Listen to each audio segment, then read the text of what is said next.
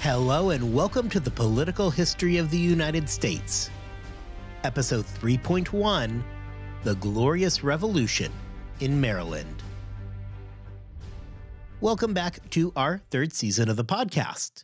When we left off last season, we had just watched the entire New England world explode as the Dominion of New England rapidly collapsed. The second season of this podcast had largely been the story of the growing pains of our still young colonies. No longer fighting to get onto their feet, the question of the colonies solidly shifted to their relationship with the greater English Empire, as well as their exact rights as Englishmen inside of that empire. Now, before we go any further, I want to point out that this is going to be the standard warning for the first episode of every season of this podcast. If this is your first time listening to this show, I really do encourage you to jump back to last season's review episodes. Well, I always will encourage you to listen to the entire show. You're going to get the best bang for your buck that way. Listening to those two episodes should at least help ensure that you have some idea of what I'm talking about moving forward. This season, we are going to move the story forward all the way to the end of the French and Indian War. When we wrap up events, we are going to be sitting on the precipice of the lead up to the American Revolution. Next season, so season 4, will be the season where we get to the Revolution. This season, we are going to see less turmoil than we did in our last season, at least up until the French and Indian War, of course. However, we are still going to see those questions of the rights of the colonists linger as the colonies continue to grow and develop. I think, likewise, it is going to be important to remember that during the time period that this season will cover, and generally I am talking about the latter half of the season, we are going to begin to see some of the biggest names of the Revolutionary era being born. What we discussed this season is going to be the world that the founding fathers of the United States were born into. The events and development in the colonies during these decades are going to directly tie to their own worldviews. Worldviews that are going to become so critical during the founding of the United States itself. By the end of this season, we are going to start to see a handful of the founders begin to work themselves into the story. I can already tell you that we are going to spend a lot of time with Benjamin Franklin and George Washington, who will both make their first appearances this season. Just to really drive this point home, it is worth noting that Benjamin Franklin would frequently correspond with Cotton Mather during his life. So yes, we really are not that far removed at this point from the founding generation. Before we can get to that, however, we need to continue our march through the colonial era. Today, we are going to pick our story up by looking at the effects of the Glorious Revolution. Now, at the end of last season, we had obviously talked about those immediate after effects. So specifically the fall of Andros in the Dominion and Leisler's Rebellion. However, this season I'm going to broaden that story and look at how the Glorious Revolution changed the colonies overall. Today, we are going to spend our time looking specifically at events outside of New England and see how the other colonies dealt with what was undeniably a huge and ground-shifting event. Today, we are going to move to the South and look at how the collapse of the Dominion would affect the Chesapeake colonies. And really, for today, that means we are going to specifically focus on the events that took place in Maryland. While the overthrow of the Dominion government was most acutely felt up in the North, the South would see repercussions as well. Following the end of Bacon's Rebellion, there had been a sharp increase in the amount of royal governance inside of Virginia and Maryland. A series of factors had led to economic hardships, and this was still being felt when the Glorious Revolution hit England. Virginia, for example, was still struggling under the Navigation Acts and the restrictions upon tobacco. This, combined with Bacon's Rebellion and the now strict production quotas enforced by royal troops, had led the colonists to burning their crops in a desperate bid to reduce the supply of tobacco and hence drive up the prices. Maryland has been in our story for a while now, often as something of a fringe player to the events going on in Virginia. Recall that during Bacon's Rebellion, Maryland itself was dealing with many of the same pressures that caused the uprising in Virginia. In fact, during that brief moment, when separation from the crown was being toyed with in Virginia, they looked to their neighbors over in Maryland as a potential ally. The call was going to be for the separation of not just Virginia, but rather the entire Chesapeake. The sources of tension in Maryland is actually a pretty nice conglomeration of those stresses that we see both north in New England as well as south in Virginia. Like in New England, religion had become a problem for the colony. Originally founded as a kind of Catholic haven in North America, Maryland had always struggled to get that Catholic presence. Despite that, however, Cecil Calvert, the second Lord Baltimore, like his father, was an outspoken Catholic. Still clutching to the idea that Maryland was some kind of a Catholic refuge, all of the major positions on the colonial council went to the colony's Catholics. The problem with this is that Maryland really was not a Catholic colony in reality, with the vast majority of the population being made up of Anglicans. While the governor and the council remained firmly Catholic bodies, the Representative Assembly was just that, representative. That means that the assembly was largely Protestant, facing off against the Catholic executive. Like their close neighbors to the south, Maryland also had to deal with an increasingly depressed economic situation on top of all of this. As mentioned a moment ago, Maryland was subject to all the same hardships that they felt down in Virginia. The Navigation Acts had done a lot to depress the price of tobacco. It was the farmers who really felt the pain from these cuts, as suddenly it had become much harder to survive at a subsistence level. What you end up with, therefore, is a colony that, in the midst of an economic depression, is being controlled from a group that in no way meaningfully represents the colonial majority. The first clash came in 1669, when it was suggested that, in order to better reflect the will of the people, that the colony become a more representative body. This would lead to a listing of grievances being filed regarding the increasingly arbitrary actions of the chief proprietor and the council. Unamused by this development, rather than conceding to the necessity for at least minor reform, the proprietors decided to dig in their heels and further restrict the vote, changing it from all the freemen to all the freeholders. This change meant that the tenant farmers, who made up a significant portion of the population, now lacked a say entirely. This is to say nothing of the constant attacks on the borders by the local Indian tribes. Recall that during the lead up to Bacon's rebellion in Virginia, there was a whole lot of finger pointing between the Virginia and the Maryland militias as to who had actually led to the slaughter of the Susquehannock people. So, to quickly sum up the situation in Maryland, they had all of the economic troubles and concerns over native affairs on their borders, as did Virginia, with a nice bit of the religious strife of New England mixed in for good measure. Following the events of Bacon's Rebellion, where we saw Maryland throwing around their own declarations, we do see things calm down until the 1680s and the Exclusion Crisis. For the colonists in Maryland, the Exclusion Crisis took on a very different look than it did up in England. Becoming more pronounced during the Popish plots and then really getting hammered home during the attempt to exclude James II from the crown, there was increasing anti-Catholicism spreading throughout England. In a place like Maryland where, nominally at least, it is a Catholic colony, this sudden increase in anti-Catholic sentiments was a disturbing development for the proprietors. The problem for them is pretty obvious. Despite their continuous statements that they were indeed a Catholic colony, it was lost on absolutely nobody that the numbers didn't actually support the fact that Maryland was, a Catholic colony. Increasing anti-Catholic feelings put the entire government of Maryland into an increasing amount of danger. And to be clear, the Maryland government really did have something to worry about. By having an Anglican population, a population that was not the same religion as the executive, there would have been few tears shed should that executive have been overthrown. Despite increasing frustrations throughout the early 1680s, Baltimore and the other proprietors failed to make even a single concession to the Protestant majority.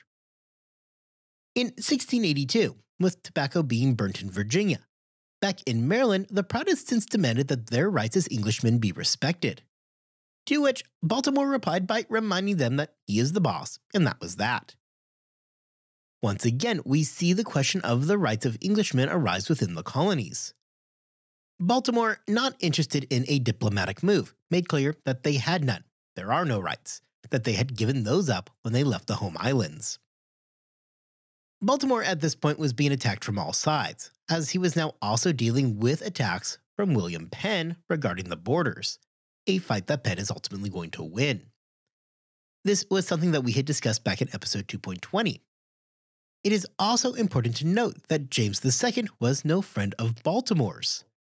Well, on the surface, they seem like natural allies. Seeing as they are both Catholics, this really was not the case. While religiously the two men were aligned with each other, James II was also interested in getting rid of proprietary government and installing royal governments throughout the colonies. Following the exclusion crisis, the name of the game had become reasserting royal power throughout the entire English system. Proprietary governments worked against that end and, in the eyes of the king, gave far too much power to individuals. James II wanted nice, efficient administrations of the colonies, and the best way to accomplish that end was through the use of royal colonial governments. Tensions continued to rise following Baltimore's appointment of the Irish Catholic William Joseph as governor of the colony. Upon his arrival, Joseph brought with him a decree from England that only high-quality tobacco could be exported. The hope back in England is that by exporting only high-quality tobacco, it would help to drive up the demand. However, for the colonists in Maryland that had become dependent on producing cheaper bulk tobacco, this was another devastating blow to the economy. By the latter half of the 1680s, the economic situation in the colonies was becoming untenable, right as grievances against the colonial government were beginning to mount. During the latter half of the 1680s, the proprietors in Maryland did have reason to be worried. It's not theoretical that, hey, James II might come for us, because James II was indeed coming for them. In April of 1687, the king did order that a quo warranto be drafted against the Maryland Charter, the second such quo warranto of the decade. For James, the move made complete sense. He wanted to transition Maryland to a royal government. And by this time in Maryland itself, Baltimore was having an increasingly difficult time controlling the angry rabble. From the king's perspective, if Baltimore was not going to prevent a rebellion in the colony, what purpose did he still have to the crown? The quo warranto failed to gain much traction, as James II was completely consumed with other events by the time the document was ready during the summer of 1688. By the time of April 1689, the proprietors were doing their best to maintain control over an increasingly angry populace. Now, if you had listened to this show at all last season, you know that nothing in the colonies is going to become more stable during April of 1689. Right at the moment when news of the Glorious Revolution began to roll into Maryland, the colony was under attack both internally from the Protestant majority, as well as in England by a king determined to do away with proprietary rule. In the weeks before news of the Glorious Revolution began pouring into the colonies, rumors of James II's overthrow did begin to gain traction. The government of Maryland was rightfully worried about these rumors, and had decided to act upon that note that James II had sent the previous year, that note about a potential Dutch invasion coming. The government ordered that all the guns in the colonies be brought in for inspection, to make sure they are in tip-top shape. However, the real plan of the colonial government was to ensure that an angry Protestant population got no crazy ideas of dispatching with the Catholic proprietors. Initially, at least, this would help an uneasy peace survive in the colony. Much as was the case in New England, the spring of 1689 was a rumor-filled time. There were rumors over James II being ousted, and often executed, and those poured into the colony. However, like everywhere else, little actual news found its way into Maryland. Increasingly concerned over these rumors, the decision was made by the council to delay the assembly from meeting in the April session. In the midst of all the confusion, we know that Baltimore made a critical error in delaying the declaration of allegiance to William and Mary. Credible news had reached Virginia by March of 1689, and they quickly did declare for their new monarchs. So it is a little bit questionable why Baltimore delayed in making such a declaration himself. This delay did nothing but help stoke the flames of suspicion that had already been flaring up in the colony for years. With Baltimore suddenly looking a lot more vulnerable, it was under John Coode that an association of arms for the defense of the Protestant religion was formed in Maryland. By 1689, Coode had a long and storied history of being opposed to, and subsequently in the crosshairs of, Lord Baltimore. Coode, at one point during the early 1680s, during the Exclusion Crisis, found himself arrested for treason, though he was eventually acquitted. All the meanwhile, Baltimore still continued to hold off from making any kind of official proclamation of his allegiance to the new king and queen. I have seen a few potential explanations for the delay, including that Baltimore may have been waiting to hear whether or not Parliament was going to recognize William and Mary. However, beyond speculation, there is little actual evidence to explain why Lord Baltimore was taking his sweet time about things. By the time that July had rolled around, Baltimore still had made no formal recognition of the new monarchs. Now, despite all this, it is interesting to note that the proprietors actually had done a pretty good job of keeping the information of what was going on up in New England and New York out of the colony. The evidence suggests that the colonists really were pretty unaware of the revolts that spring that had swept through the former Dominion holdings. By the middle of July 1689, the Protestants were more than ready to declare their allegiance to William and Mary, regardless of what their proprietor wanted to do. On July 16th, Coode along with his followers marched on St. Mary, the then capital of Maryland. Much like with the information regarding why Baltimore wouldn't just pledge himself to William and Mary, evidence as to why July 16th was the date that it all boiled over is likewise lost to history. It is possible that they were motivated by news that Colonel William Digges was working towards fortifying government buildings for a possible Protestant insurrection. If this is true, Coode and his men may have decided that if they were going to ever strike, this was their moment. Wait any longer and the government forces would be able to better protect themselves, and ultimately making any such move would become impossible. Either way, on July 16th, 1689, Coode and Company made their move and marched on St. Mary's. During the march to the capital, Coode saw his numbers grow to several hundred. Arriving at the State House, it briefly appeared that Coode's men were going to attack the men under the command of Digges. However, Digges' men saw the approaching army and decided that they were just not that interested in a fight. With his men unwilling to fight, Digges was forced to surrender. Other plans to rally a counterforce to oppose Coode fizzled out as well. Coode, playing things intelligently here and trying to keep a widespread outbreak of violence from occurring, reassured everybody that he had no plans to topple the government, but rather his mission was for the noble cause of proclaiming William and Mary. Regardless of how transparently obvious it was to the old government that Coode had more in mind, they were basically forced to just go with what he said. And this is unsurprising because, the Protestants did hold a 4/5 majority of the population by 1689. The government did not have enough men to do much of anything about Coode or his followers. They were badly outnumbered and they knew it. Baltimore's men did make some feeble attempts to regain control over the situation. They offered to name Henry Giles as the commander of the colonial troops as a method of trying to regain the allegiance of the men now under Coode's control, in the hope that Giles would prove a more popular figure. This, however, would prove to be a serious miscalculation when Giles not only declined the offer, but then went on to become the second in command of the men under the control of Coode. So yeah, that's obviously not great. The deputies then made yet another baffling decision when they offered a full pardon to anybody willing to put down their arms. Now, we have seen this come up a few times now throughout the course of the show. However, the difference here is that normally when we have seen a mass pardon handed out, it is in an attempt to get men to abandon an army that is on the ropes. In other words, the men would see that the cause was totally hopeless, and that they were going to lose, and the pardon was now their best chance to survive and save their lives. The problem in Maryland is that when the offer was made, Coode's men were not losing by any stretch of the imagination. There was exactly zero incentive to accept the offer. Despite his earlier statements to the limited nature of his actions, Coode very much understood that he now controlled the situation entirely. Knowing this, Coode did a masterful job of continuing to stoke the fires of anger within his men. With anger now reaching a fever pitch, his men moved on. They borrowed, or more realistically stole, a couple large guns from the ships in the harbor, and then proceeded to lay siege to the governor's mansion in nearby Mattapony where most of the deputies had relocated following the fall of St. Mary's. Realizing that the situation was hopeless, the deputies did agree to negotiate. Agreed to on August 1st, 1689, the terms of the surrender were sweeping.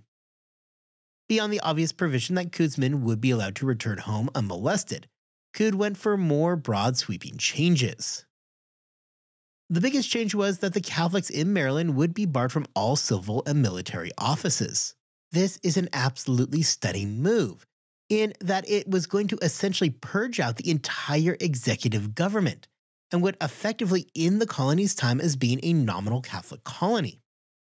Of course, pragmatically speaking, nothing was surprising about this turn of events.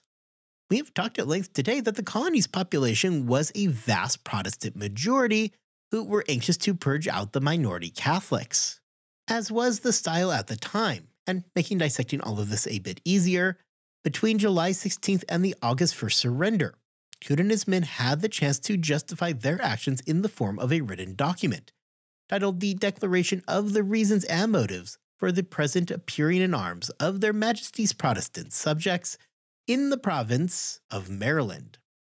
The attack in the Declaration was in many ways predictable. The Declaration spends a significant amount of time complaining about the Catholics in the colony, with the Glorious Revolution being based largely on the fears of James II launching a Catholic dynasty in England, and Maryland being a Catholic colony. It was a logical place to attack. They pointed out that their governor was an Irish papist. After setting this up nicely, they point out that there hasn't been the slightest hint that the colony was going to declare for William and Mary anytime soon.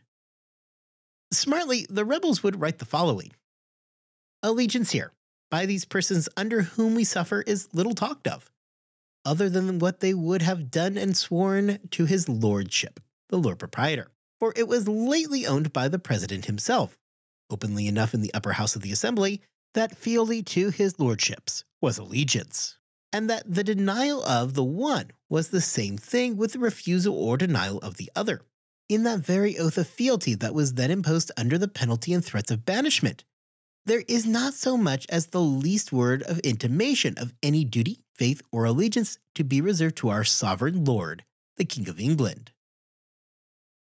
This is actually a pretty great move on their part. The paragraph does two primary things that would have gotten William and Mary's attention. First, it makes clear that the fealty in the colony was not to the king or the government of England. The last line of the passage makes clear that there is no talk of pledging allegiance to the monarchy. Rather, allegiance in Maryland goes directly to Lord Baltimore. William and Mary were still at the very beginning of their reign, one that started with rebellion just months before. A rebellion against the Catholic King James II. The colonists here do a good job of channeling all of those concerns into a single paragraph. They illustrate that the real power in Maryland lies not with the crown but with Lord Baltimore, who was at that very moment resisting the new monarchs. Beyond these calls that Baltimore is more or less a threat to the new king and queen's own power, the document does delve more specifically into the common themes that we have seen throughout the colonies over the past decade and a half, namely accusations of arbitrary rule. There are some mentions as well of persecution of Protestants by Catholics in the fashion of illegal imprisonment. If you read the entire document going on, it does also, for good measure, include warnings of French aggression, and mind you, England just began a war with France, including insinuations that Baltimore might actually be complicit in such a conflict, or even possibly actively aiding the French. The Declaration of Reasons and Motives, much like the Declaration of the Gentleman from earlier in the year, justified the actions of the colonists by turning to the Glorious Revolution itself, and framing their actions as being in the interest of the new king. Sure, things had been terrible in Maryland for years. However, overthrowing the government, that was necessary now because Baltimore and his deputies were antithetical to what William and Mary stood for. Not only did it provide a convenient justification, but it meant that saying otherwise would have potentially painted the new king in a bad light himself, as such an outcry over the move would have seemed to be hypocritical on the part of the monarch. It is worth noting as well here that despite the events going on up in the north, in the former Dominion of New England, Cood and his men again don't really appear to be aware of what had happened there. I mention this because it is important to keep this in mind when looking at the greater overall picture of the colonies at the beginning of the 1690s. This is further evidence against the argument of some greater unified fight for independence during the era, and rather supports the position that the colonies are still very much divided in separate entities. The evidence suggests, therefore, that the reaction to the Glorious Revolution was not some grand unifying event in the colonies, but rather was a pragmatic response to the individual grievances of each separate entity. Ultimately, the hoped result of rebellion would be realized. However, that would not come until 1691. In August of that year, Baltimore saw his rights to Maryland stripped. The colony was given a royal governor and operated essentially like New York. In this fashion, the events of Cood's rebellion would prove to be successful. He achieved his objective. Baltimore was gone, and the colony was no longer to be dominated by a Catholic minority. For William and Mary, the events by Coode provided a convenient excuse to consolidate colonial power in North America and continue what had been a prevailing trend since the time of Charles II, which was doing away with the proprietary colonies. Thus far in our exploration of the Glorious Revolution, we have seen rebellions throughout all of New England. We have seen Jacob Leisler seize power in New York, and then of course today we spent our time in Maryland. Well, this does give a picture of uprisings that spread throughout the entire colonial structure of North America. That really isn't true. In fact, the rebellions that we have talked about are all that there really were. Well, confusion and rumors, understandably, spread throughout all of the colonies. We fail to see any other organized resistance, either for or against agents of the English government. Beyond a sense of uncertainty, there was little in the way of reaction either in the Carolinas or in Pennsylvania. In Virginia, there was likewise no reaction, which is a bit more surprising on its surface. Virginia continued to deal with a faltering economy, and the English had not done much to endear themselves to Virginians during Bacon's Rebellion. On its face, Virginia had a lot of reasons to want to rise up, as it happened in New England, New York, and Maryland, and take advantage of the opportunity. So why didn't they? Well, it is impossible to state why a greater rebellion failed to form in Virginia. It is theorized that the reason may simply be that following Bacon's Rebellion and the resulting fallout, there simply was not a fight in the colonists at that time. Unlike in the other colonies, an exhausted populace in Virginia dealt with the news with more of a shrug than an invitation to arms. Regardless of the reason, Virginia accepted the change with little in the way of any reaction. All throughout the North American colonies, we have seen the often rapid effects of the Glorious Revolution. Governments in New England, New York, and now Maryland have been toppled. There was a period where the colonists scored victory after victory. In New England, the Dominion took just 48 hours to come crashing down following the events in Boston. Edmund Andros was captured and arrested. In New York, Jacob Leisler would act as governor until the situation got away from him and he found himself being executed. And now in Maryland, Coode and his band of Protestants had successfully overthrown Lord Baltimore and ended the Catholic-dominated government. Interestingly enough is the fact that none of these rebellions turn out to be particularly bloody. Largely due to the overwhelming majority in terms of numbers, this wave of rebellions that would sweep through the colonies in 1689 are all virtually bloodless. There is a lot of rabble, certainly. However, events never progressed towards anything resembling actual battles. The soon-to-be disposed governors quickly realized that they were so seriously outnumbered that fighting back would have been akin to a suicide mission with little being gained. In the case of Francis Nicholson in New York, he literally looked at the situation and just pretty much noped out, hopping on a ship and making his way straight back to England. In any event, within just a few months of the Boston Uprising, dramatic changes had come throughout the North American English colonies. In the aftermath, new questions would arrive that are going to help determine the next phase of events in the colonies. Maryland, New York, and all of the New England colonies had just overthrown their governments and, in the aftermath of 1689, were now drifting through uncharted waters as they existed without royal authority. This is to say nothing of the underlying question of the rights of the colonists as Englishmen in the colonies. a question that is going to paint the future of relations between the English back at home and the colonists in North America. Next time, we are going to look at the longer-term effects of the rebellions that would sweep through the colonies during the Glorious Revolution. It is now up to William and Mary to decide how to best regain meaningful control over their colonies, and how to better consolidate their own rule throughout the English Dominion. With that, I hope you all have a wonderful 2 weeks. I hope you are staying healthy and staying safe. And I will see you back here in 2 weeks' time as we begin to examine the long-term ramifications of the Glorious Revolution in the colonies.